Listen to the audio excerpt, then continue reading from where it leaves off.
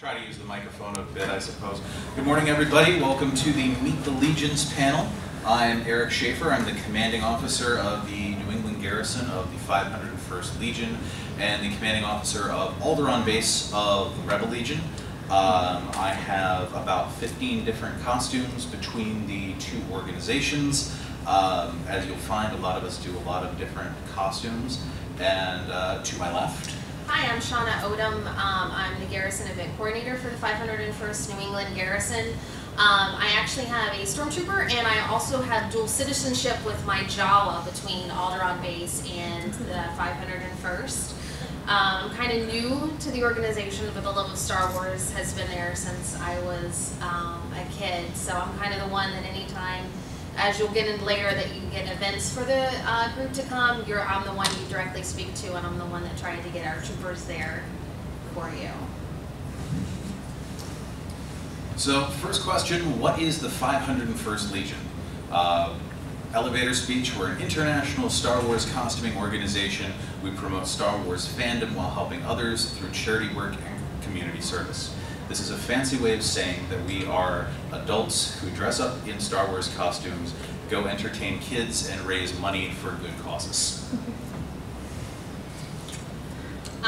And then on the other side, we have the Rebel Legion. They are also an international Star Wars costuming organization that promotes the Star Wars fandom as well, while helping others through the charity work and community service. Sounds familiar. Yes. Depends on how you want to look at it. You could say these are the good guys or the heroes. So it depends on what side the Force calls to. You could say which is which on our two organizations. Our mission and values, we offer Star Wars costume enthusiasts a global community to enjoy, express, and share their costume talents, promote the quality improvement of Star Wars costumes, and we follow the lead of Lucasfilm Limited by giving back to the community through works of charity and volunteerism. Essentially, it's what we do is create a local costuming hub for everybody who is interested in portraying Star Wars characters to find information about what they're looking to do, people who are interested in the same, and find ways for you to express your Star Wars love through costume. We also promote a sense of camaraderie among our members. So we are a group, but honestly, you could say we're a big family. We are a huge family. As you know, of any fandom that you get involved with, once you find those people within your fandom, they become your family, and that's what we are, and we try to promote that within ourselves. And we also value each member regardless of sex, race, religion, creed, nationality, sexual orientation, or physical handicap, which means any person can be any character within the Star Wars universe. There is no discrimination against that. I am a female, I portray a Stormtrooper. We've had females that have done Han Solo, we've got female Darth Vaders, we've got males portraying all the other characters as well. No matter what you are, you love Star Wars, come be with us, you get a costume, you're good to go. Absolutely. Some of the best Anakin Skywalkers I've seen have actually been female. Breaking down worldwide what the 501st, how we organize ourselves, we're divided into small units called garrisons. It's 30 members or more. In those garrisons, you can have smaller groups, 15 or more members, called squads. If you've only got one person in an area, they can form an outpost, like we have an outpost Antarctica. We have an outpost Israel. It's like two. Hawaii had one. Hawaii had one. So having less than 15 members does not make or break you. It's just, we'll have like this one lone snow trooper standing out in the middle of the air, going, "Here guys, want a patch?" But a lot of our garrisons end up dividing because we have so many members. We have 76 garrisons worldwide. We have 75 squads. The New England Garrison itself has its own sub-squad in Vermont, which recently got approved. The Green Mountain Squad, they've got about 20 members up there, so they were able to subdivide and start doing their own thing. We have 31 outposts, which is just the small member groups, and over 10,000 members worldwide. to say nothing of the amount of costumes that we have, considering that many of us do multiple costumes. Speaking of the costumes, those are broken down by detachment. We have people who are very focused on specific things. So if you're looking to become a stormtrooper, you join the 1st Imperial Stormtrooper Detachment. If you want to become Sith Lord, no, it's a Sith Lord detachment. Clone Troopers, the Jolly Roger Squadron for pilots. If there's a Imperial or villainous character that you want to portray, there is almost definitely somebody out there who's gone, I think I'd like to do that, and started the research for the costume. If they haven't, there is somebody who is willing to help you do it. And that's where we focus a lot of the costuming energy, is the detachments, because everything that, the Bounty Hunter Guild is a perfect example, where they have got the scratches on Boba Fett's helmet, down to the point where they know exactly what kind of needle from what record player was used to make the scratches, the exact diameter and length that they are supposed to be. There is a level of neurosis to a Boba Fett. Fortunately, we have two of the best in Brian Anderson and Bob Gouveia locally, and they used to have the Bounty Hunters Guild. But there's within each group, there's a fascination with these types of costumes. Something about a TIE pilot or a AT-AT driver called to this person, and they love to tell you all about their fandom. The Rebel Legion is divided into small units that foster identity, encourage teamwork, and fraternity. So basically the same thing. We have our small local groups. Bases are the largest units. They have to have 12 members for those, so a little bit smaller than the Garrison numbers for the 501st. And outposts must have at least 3 members. So where the 501st can have 1, you have to have at least 3. Bases and outposts cover distinctive geographic regions, the same with ours within the 501st. And each base or outpost is a hub of Legion activity made up of members who often attend events together. So a lot of times you'll see it's mainly this garrison, but we do counteract with each other, but it's mainly like your localized area. Bases can also create subunits based on costume types to promote unity within the base. So basically, we have like the detachments. We have them with the 501st, the Rebel Legion. Sorry, we have those on the bigger level, and then we also have them on a smaller level as well. With the 501st, all the stormtroopers might get together and be like, "Yay, woo, squad goals!" But when on the Rebel side, we actually can say, "Hey, we do have a squad." So those little groupings together. There's about 3,500 members worldwide within the Rebels, so not, numbers are a little smaller because, everybody does like the bad guys better, just saying. There's something that calls about shiny white armor. There is, trust me, it's so pretty. We have 51 bases worldwide and 23 outposts. So as you can see, it's not as spread as much as the 501st is, but it's one of those things, it's growing, it's going to get there eventually. And I think, with the love of Star Wars and its resurgence here recently, I think it's going to end up growing. I think part of it too is we call them face characters. So they're basically the heroes of the story, and you're Luke, you're Leia, you're Han. And most people feel more comfortable being behind a helmet or portraying a generic crewman, somebody who could be fitting into the background and assisting Darth Vader, as opposed to being the star of the show. The Rebel Legion very much caters to the stars of the show. It's the people who want to be Luke Skywalker and Princess Leia and Rey and Obi-Wan Kenobi and things of that nature. So the expectation for being one of these icons, as opposed to being generic pilot number 4, is much higher. So in our membership, we have 9 specific costume detachments within the Rebel Legion as well.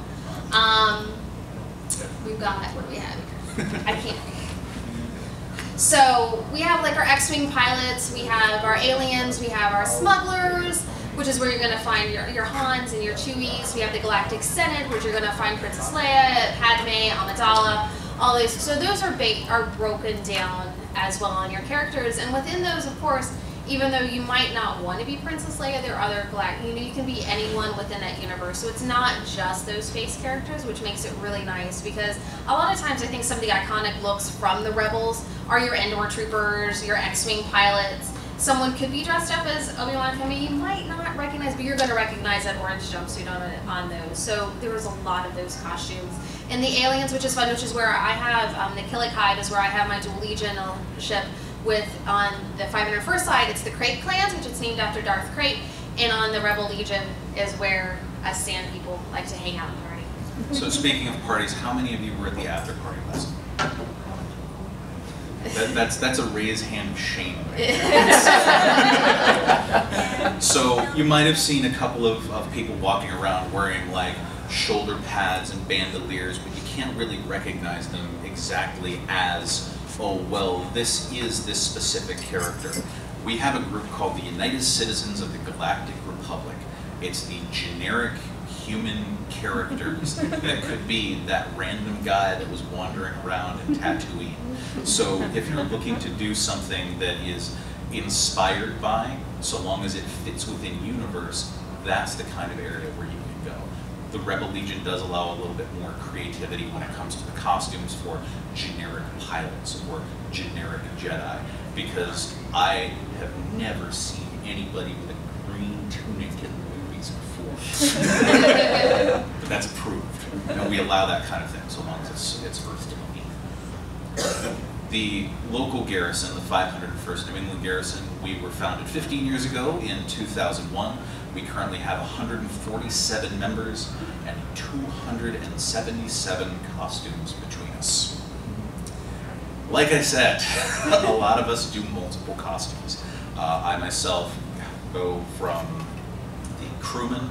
We call this the gateway drug to the 501st, because if you are wearing this costume, you can throw one helmet and a pauldron on the front, and you're an Imperial gunner. You can throw a different helmet and some armor on the front, and you're a TIE pilot. You can put on some gloves and a cap, and now you're a reserve pilot. This kind of flight suit can also potentially be used as a base for a biker scout if you want to start building up to that direction. So once you get in with a flight suit, boots, and a belt, you will start building your way towards more costumes and more intricate costumes, because, well, obviously you can't just have one. Once you join, it becomes something of a sickness. The Alderaan base, which is our local rebel detachment, was founded in 2005. Currently, we're sitting at 62 members. We have 119 costumes, and like I said, those little smaller detachments, we have 9 of those. So at least in one of those detachments, we have at least 3 people in each one of those with those specific costumes to garner the smaller little detachments within there. And a lot of our members, too, same thing on the Rebel side. They've got their X-Wing pilot. There's some variations they can do on that. The Endor troopers, all of those, same thing. You build one, you start building all kinds of them. It's not, you're like, I'm going to build one. No, it just starts rolling. And then you go to events, and as stuff comes out, you're like, I'm going to build that one next, and I'm going to build that one, and then I'm going to do this one.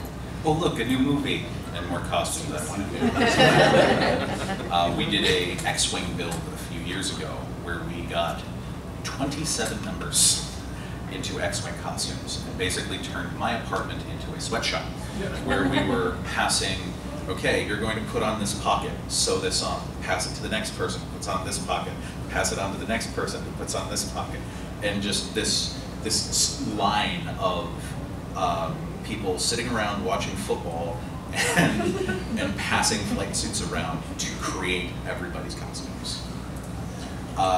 Speaking of which, frequently asked questions. Where do you get your costumes and props? Everything we have is homemade. If it is not homemade, it is modified to some degree. Props tend to be collaborative efforts from members throughout New England, especially locally, but sometimes there's somebody who, for example, the Rogue One trailer introduced a new trooper called the Shore Trooper. And as soon as that hit, somebody started grabbing pictures and sculpting a new helmet.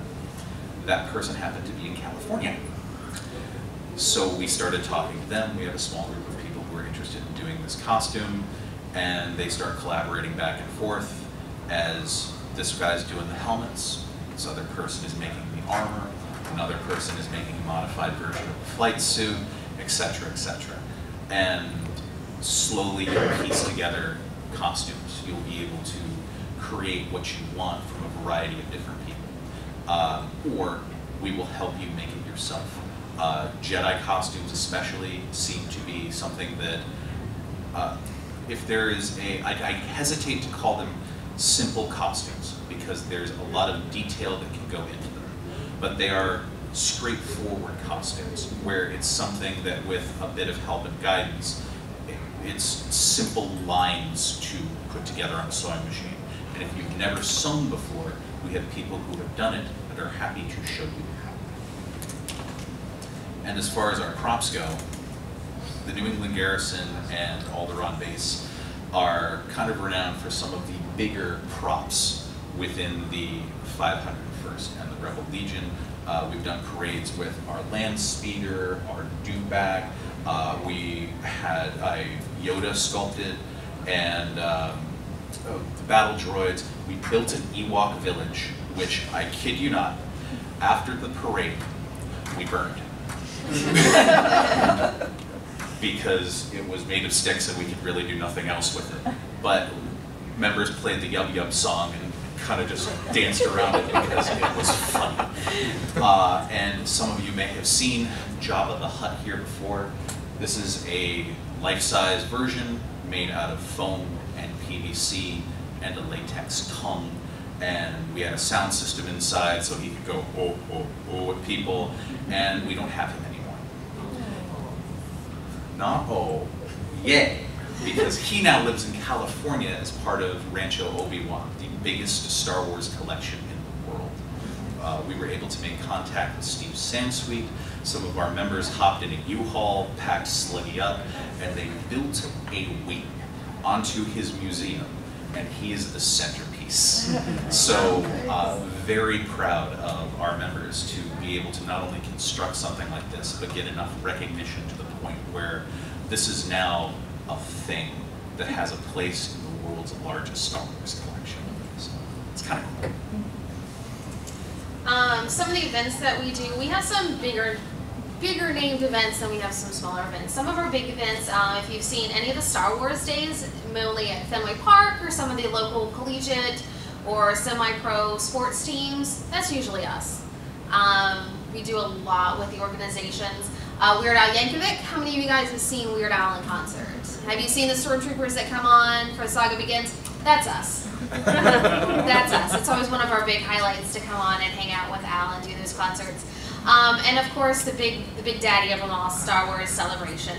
I guess you could say that's kind of our home turf. It's Mecca. Yeah, it is. It's most people it's SDCC, for us it's Celebration. The Garrison is there. We're running around, doing all kinds of different events, photo ops. It's kind of our home away from home. And then Dragon Con, of course, is another big one for us. That's where the Legion was founded, was at Dragon Con. So that's another big one that you'll always see us on the bigger scale events at. So usually at the conventions, we're usually always here. We've always got the booths and that going on. And then, of course, our main bread and butter, the main thing that we do and the reason that we do it are our charitable events.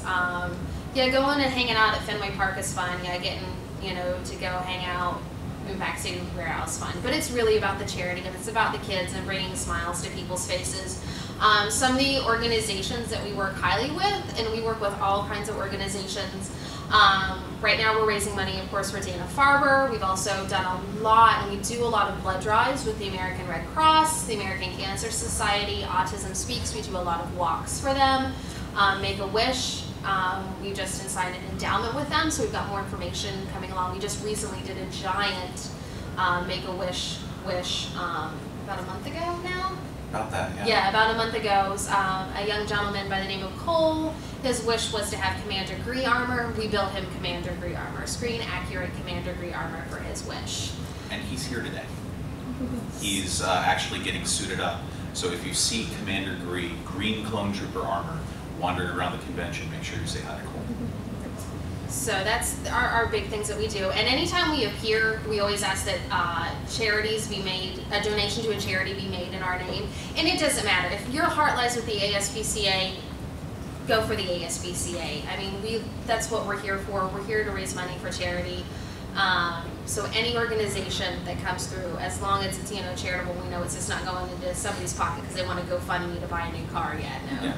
No. We've done small hometown, we need to fund our library events before. 6 years ago I did St. Baldrick's, which is basically I got my head shaved for charity, and it was much longer than it is now. But regardless of the charity, if it's something that sings to you, we'll find a way to hopefully get some troopers there. We do not typically do birthday parties. We do not do, my family is doing a get together and I think it would be cool to have Darth Vader there, just because it's not part of what we do.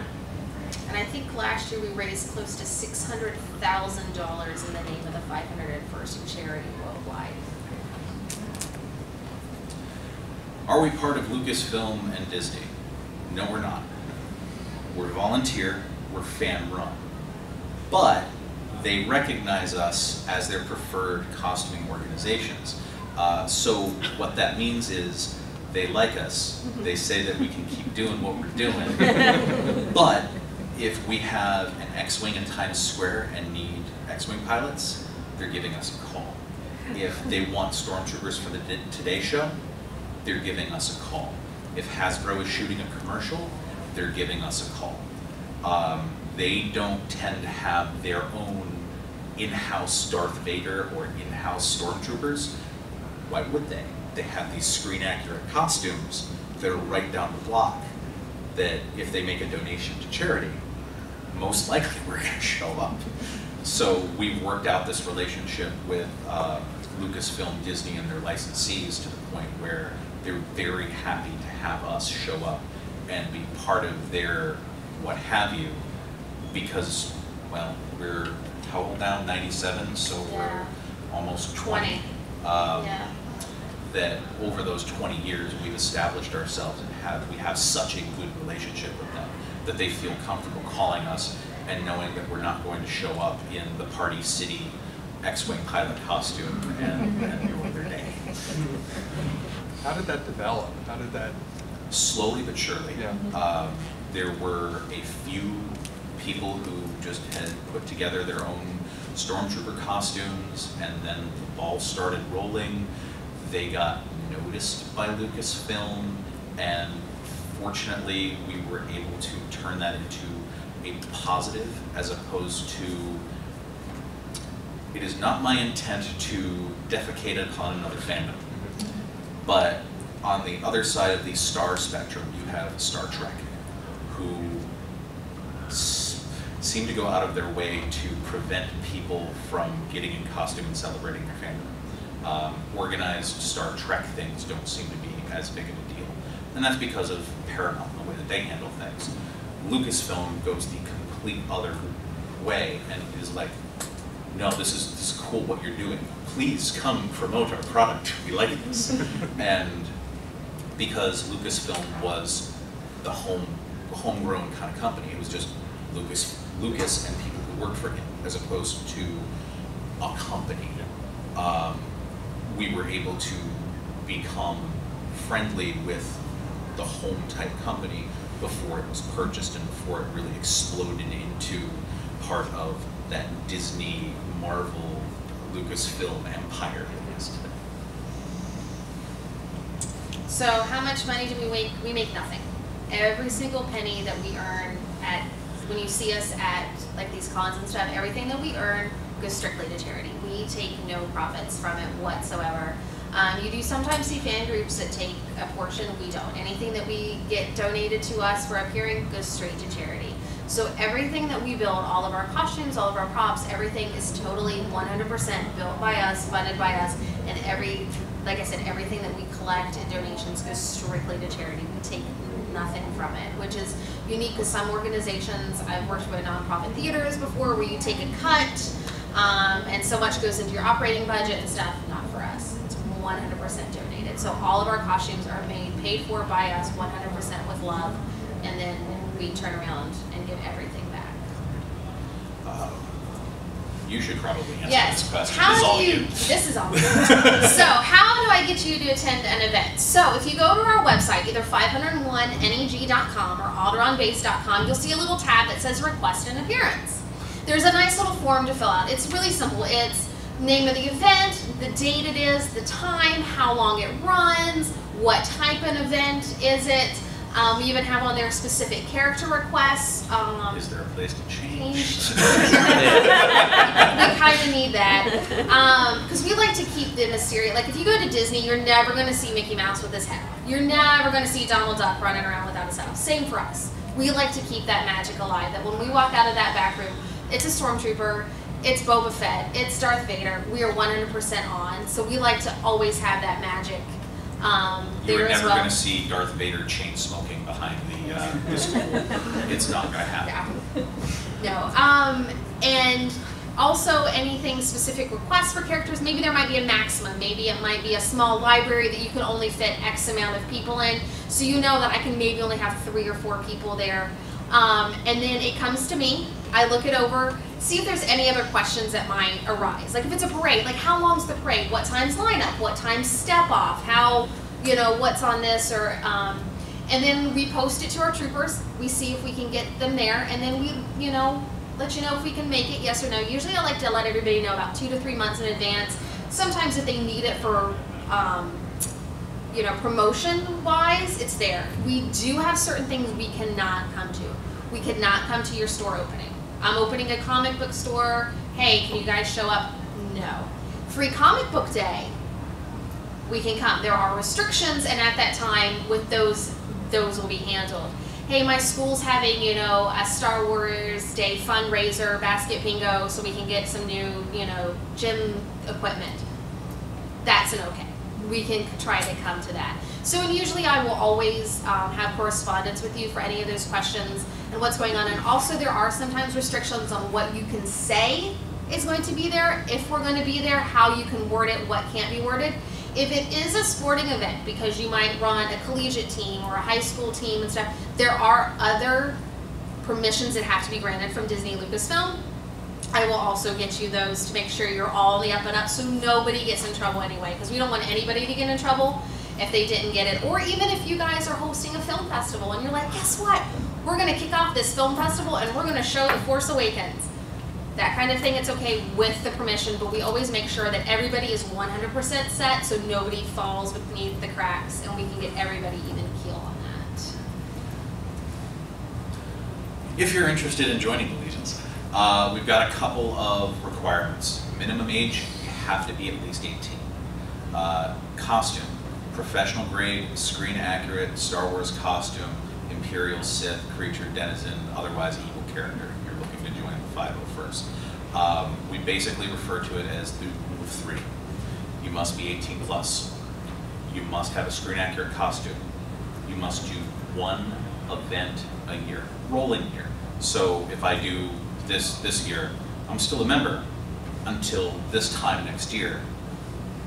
And then it's, you know, hey, could come out, you can come play. Just to make sure that this is something that you're still interested in, you're still participating in, your costume's still on this stuff.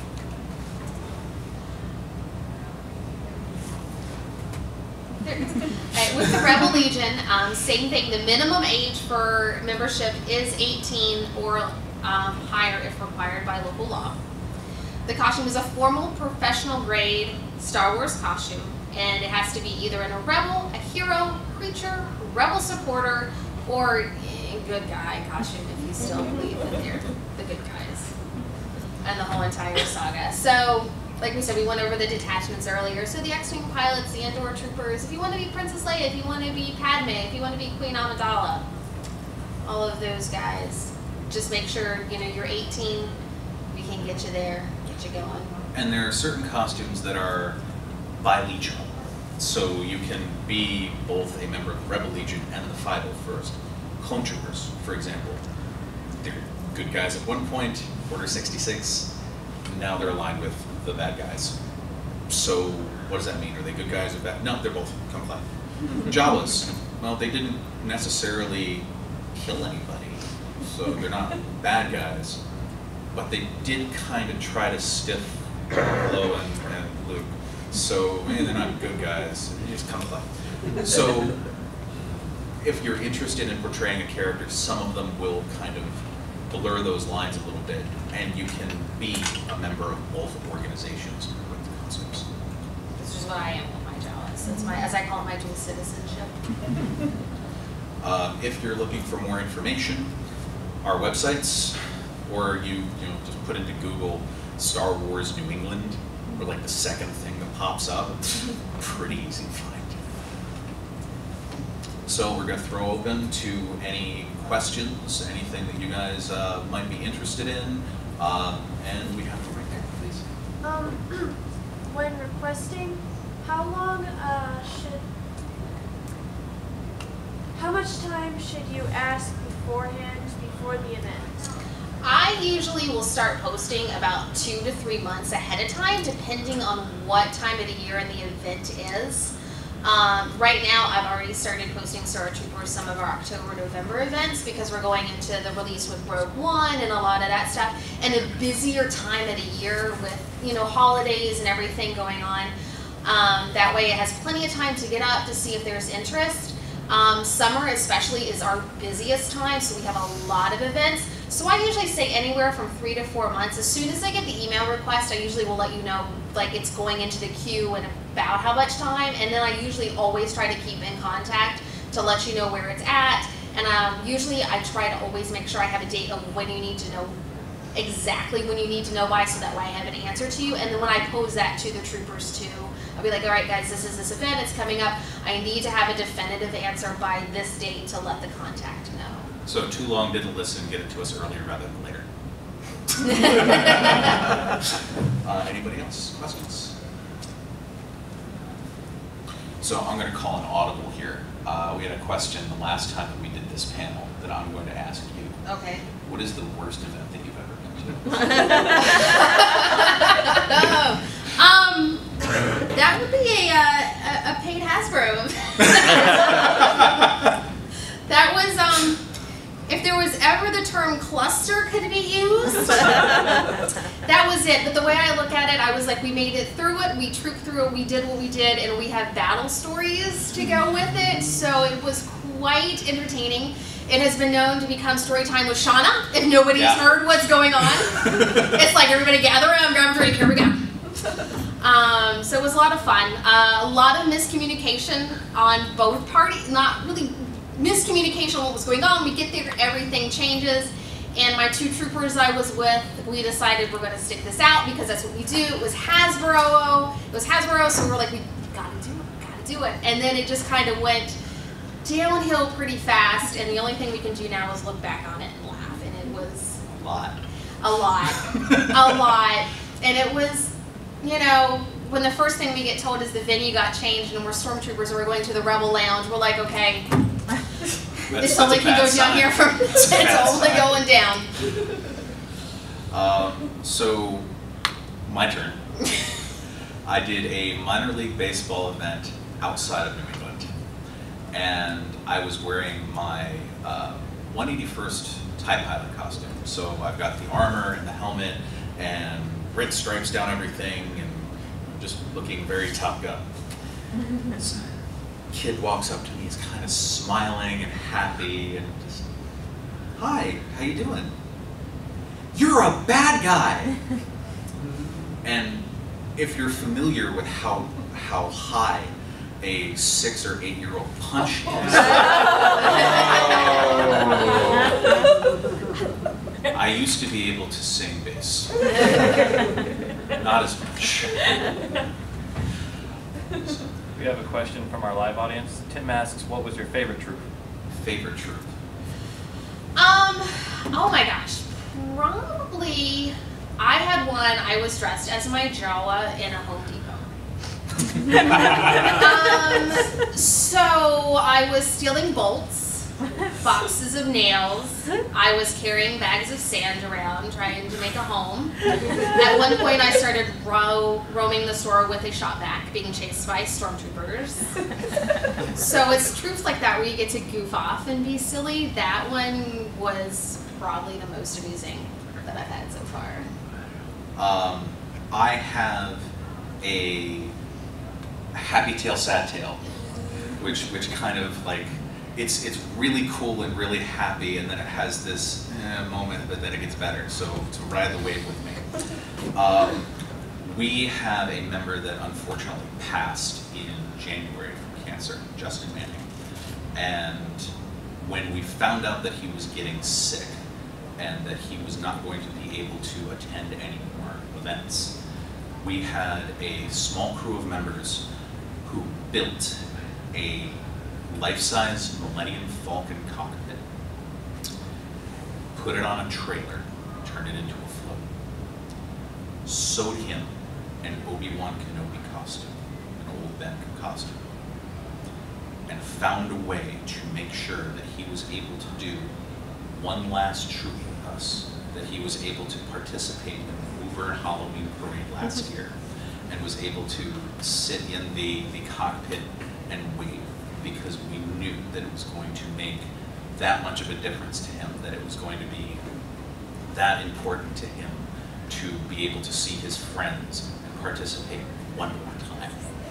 And the amount of pride that I had in this group, that they saw a member who was suffering, they saw a member who was in pain, and made absolutely sure that they got the chance to make sure that the Legions were a part of his life one more time, absolutely fills me with pride. And the fact that we were able to pull everything together and are still celebrating him today. He's who we're raising money in memory of over at our booth with the trash compactor for Dana Farber. In his memory, we've constructed a memorial for him at, there's a facility at Yawkey Way, Fenway Park, that Dana Farber has just put together. You'll be able to find his name on the wall. It's sad, it's upsetting. We lost somebody, but I am absolutely enthused. I am filled with pride in the New England Garrison and Alderaan base that our members came together. And you mentioned it before, we're a family. Unfortunately, that means on occasion, somebody is the uncle that you don't want to invite to Thanksgiving. These things happen, but it did not matter. Everybody who wanted to be a part of this pitched in. Everybody was happy to make sure that he got this opportunity. And again, just I'm floored with how fantastic a group this is that can pull together and make things positive for somebody. Point question type thing. Alrighty. Jonathan's asking, what's the diversity of our group, like ages, genders, etc.? 18 plus and all over the place. Because we don't discriminate, you do not have to be a 18 to 35 white male to be a member of either legion. We have every ethnicity, every height, every weight, every orientation. It doesn't matter what language you speak or anything else. Do you like to play Star Wars? That's it. So, do I have numbers of, well, this many of this ethnicity versus, no, I don't. But the commonality of love for Star Wars just kind of transcends that. And anybody who cares about these characters, wants to portray these characters, can play. Do you, I teach middle school art, and I'm always intrigued with the artistic point of view, and I'm sure everyone in your legion and everything is highly artistic.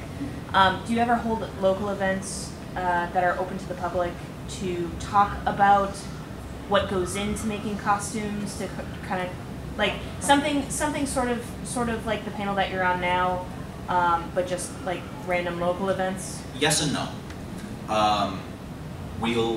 If somebody is interested in doing what we do, we ask that they join the forums, and we hold what we call build days. And we invite anybody who's interested, any cadets, to come check out what we're building, ask questions, do the different, song and dance about, well, what is this? How does this go together? What are you cutting? And why did you just curse when you cut that thing? Just to make sure that this is something that they're really interested in. And typically people get really interested and involved when they see the sewing machine going, the table saw running, the Dremel going, somebody's sanding this, somebody's painting that, and a backyard turns into a workshop. Fortunately, build days also have another component, which is the social one, because as soon as the sun goes down, last time that we had a build day at my place, it turned from, oh, well, we should probably stop working because we can't see. Let's go have a bonfire, and then it turns into story time with Shauna, or story time with Barry, and we'll sit out there, we'll order pizza, we talk, we just enjoy each other's company. And not just the building, but the social aspects of the group make things a lot better. But we ask that you join the group and express an interest in costuming and being a part of legions, and then we open up these potential events to people. Yes? How do you use some of the more makeup-heavy costumes? Like I'm thinking the Twi'leks, Ahsoka Tano. You know what? We have. You said you went to the party last night? Yeah. Joy, come up. Joy was one of our Twi'leks last night at the party. Yeah, I mean they were fantastic. And she can speak to more of the face paint kind of what have you. So there's a couple different paints that you can buy. Like some are like nicer and like less sticky, and some are a little bit cheaper and a little bit more sticky. But there's like there's like a lot of tricks to making that stuff like better and more even. We all did it together to help like paint each other and kind of double check each other. But we just like ordered the paint online. It's an alcohol-based paint, which is really nice because that way. You're not like leaving purple trails or blue trails wherever you're going. And then you just kind of get it off with like rubbing alcohol. So that's how we do the Twi'leks around here. There's a lot of different ways people do paint and people apply the paint. But again, I think if you're interested in that kind of stuff, there's a ton of people that have already kind of done the trial and error for you. And so kind of hopping online and kind of like sharing what you're excited about. I think people are always happy to like have to offer advice and to get other people involved. We're very fortunate that ladies like Joy have taken what other people have learned and turned it into like the Twi'leks that you saw last night. 8 years ago, my wife did one of the first Twi'leks that we had locally. Big purple Twi'lek dancing kind of costume, and painted her purple. The paint wasn't quite right, and by the time that we got back to the hotel room and got it all off, it looked like somebody had slaughtered Grimace and found it. So the ability to have people who have gone through this kind of thing before and have that level of mastery like Joy and like Koi Fish Asylum is another one of our members. You'll find her booth right across from ours over in the Armory. She's another member who does fantastic work with the paint, and yeah, they've just been doing an amazing job. Do you want to sit down there or up here? I'm gonna sit here now. Okay. Yes. What are generally the most expensive costumes to make? I mean, Base characters. Yeah. Your Boba Fett's, your Vader's. We don't tend to say it will cost you X to make a particular costume, because my Jedi that I was wearing yesterday, to make that cost me about $25, because I bought the fabric and that's what the cost was. I already had the boots. I already had a belt from another costume. I had some leftover leather from another costume. I was able to use a lightsaber that I got from somebody else in a trade. Total cost, 20 bucks, would it actually be worth a lot more? So you can make a Boba Fett for $300-400, but you can also make a Boba Fett for $6,000. So my most expensive costume, it's kind of back and forth between my Republic Commando, which I actually took a loan out when I refinanced my car and just lied to them about the price. Because I really wanted this kit. This is going on the internet? But I've already paid it off. So Don't do that. yeah, I do not recommend this. It's been done, and it's passed. Don't recommend it. Anyway, or my General Krell, which anybody who has watched the Clone Wars animated series, there was a character that they introduced in season 4 who was a basilisk. He was 8.5 feet tall, 4 arms, 2 double-bladed lightsabers, armor, and the Jedi costume. I did this costume. I was 8.5 feet tall with a latex mask and multiple layers of wool and these giant lightsabers, and painter's stilts that I had sculpted over to make the leg extensions, and I wore it in Orlando in August, and it was horrible. But expense-wise, that probably cost me about $1,600. Didn't do it all at once, but $1,600. So. And what's good is when you sign up, if you sign up and you're interested in joining, we have a really cool program where we assign you a mentor, which is someone that's already made that costume or has experience within that costuming area. And they can show you where they've gone to get it, what they've done. There's all kinds of different armor manufacturers out there. I know myself and Joy have both got our husbands their Biker Scout kits from Studio Creations.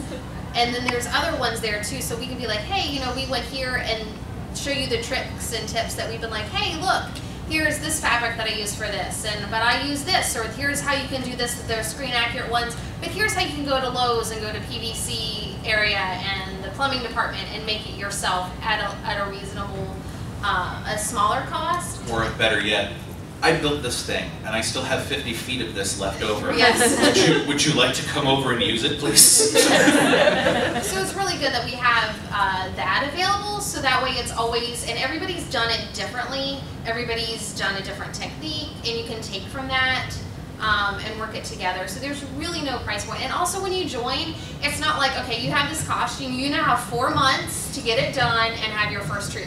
No, if it takes you 1.5 to 2 years because you're taking your time and it's a slow burn on a costume because it might be really adventurous or something you're not really sure on or you're getting pieces bit by bit, we don't have that. It's when you get it done and you get it done and you get it done to the way it's got to look right, but you also want to make sure it fits you. It's something you're comfortable in. And there's sometimes that people have maybe changed their costume ideas halfway through because they realize that maybe they tried on something and they want to do something different. That's available as well. My husband did that. He wanted to do a Tusken Raider at first. He went to a few troops with me, saw some of the guys in the Biker Scouts, and was like, you know what, those guys are goofy. I want to do that one instead. And as we've mentioned before about the build days, another program that we have locally with the cadets is you can attend events that we're doing that are open to the public and wrangle. To make sure, it's always good to have somebody who's not costumed, who has that extra set of eyes, who can see that you just dropped that armor plate and you didn't hear it because you're wearing a helmet, who can pick it up and go, would you get that back on? Or is able to intercept that very happy kid with the foam lightsaber that he just built who wants to introduce it to you. So having people who have peripheral vision is always nice, and it gives you an opportunity to meet members, to figure out what kind of costume that you want to do and how you'd like to be a part of the Legion.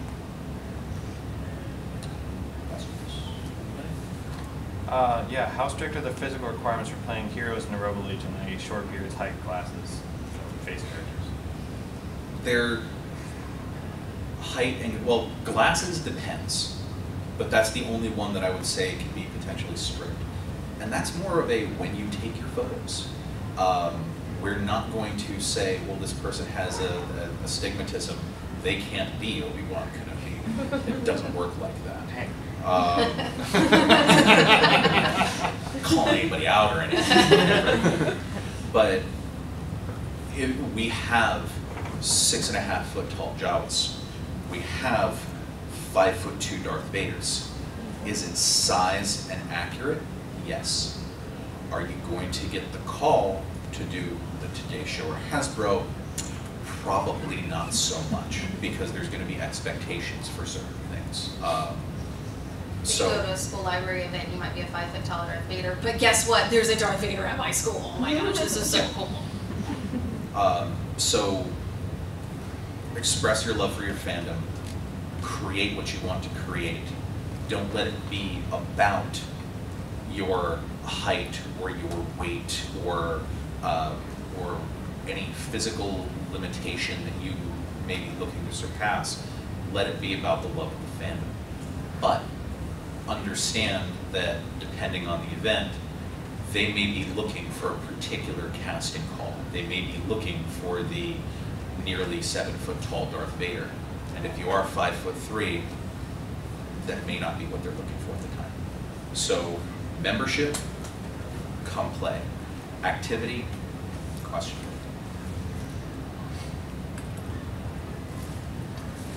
We've got probably time for one, maybe two more questions, because I just got the guy wave the stick at me a little while.